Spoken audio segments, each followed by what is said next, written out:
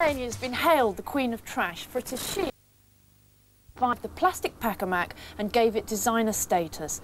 She's just left Ravensbourne College and is about to launch herself on an unsuspecting public. Attention young ladies, attention young ladies.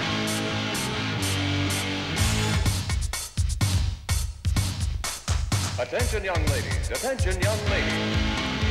Mom, what's the way? Getting kicked. I go downtown to hustle chicks. Beaver, patrol. I got a Rolls Royce, limousine. Girls are rude, I'm my machine. Beaver, patrol.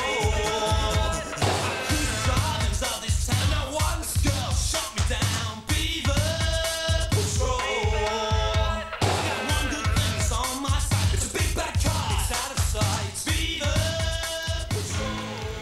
And plastic's a very difficult fabric to work with, so why did you choose it? Well, we were given it for a rainwear project and I liked using it and I liked the effect, so I decided to carry on using it for my collection theme.